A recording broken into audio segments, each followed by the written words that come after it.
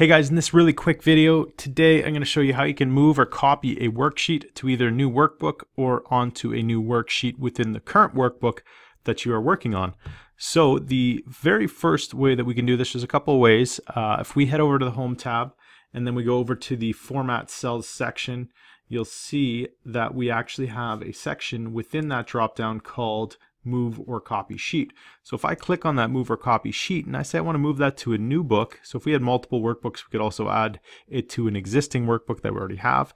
The other option here is to create a new book. So if I just say that I'm actually going to move it, what we'll get actually is an error saying that there needs to at least be one visible sheet in our workbook, which is fine. So if I just click on that, we add a new worksheet, we should be good to go. So now let's try that again. If I go back over to the Home tab and then I go back over to Format, and we go over to Move or Copy Sheet, and then we say, you know what, we're going to actually not transfer it to an existing sheet, but we're going to actually put it and move it to a new workbook. So let's click on New Workbook, and now let's go OK.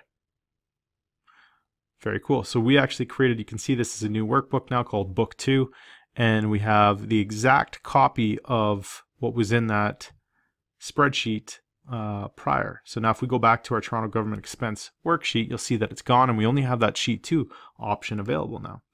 So let me just cancel that out. So now what we can also do is make a copy of it within the same workbook. So if we had this set up on one and we wanted to just copy this, if there were certain formulas or for whatever reason we just wanted to copy the actual book, I'll show you the second way that you can do this, and you can do it by right clicking on the actual tab at the bottom, or the worksheet I should say, and then we hit Move or Copy, and of course we're going to stay within the existing worksheet and we're just going to say create a new copy of it.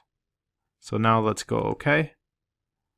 So now we have, it'll just automatically auto increment it, so it says, hey, we already have a book called, or a worksheet called Transactions, so we're going to create a new worksheet called Transactions, and then they just number it to make sure that that naming convention is different. So now we have the exact same thing. We got two worksheets copied over, and that's basically the gist of being able to either move a worksheet into a new workbook, move it within an existing workbook that's already created, and then you can move it to within an existing sheet that's already created as well.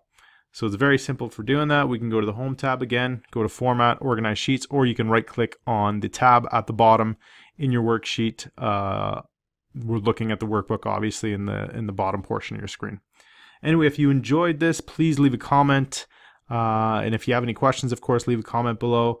I do appreciate you guys checking this out, and we'll see you next time. Thanks.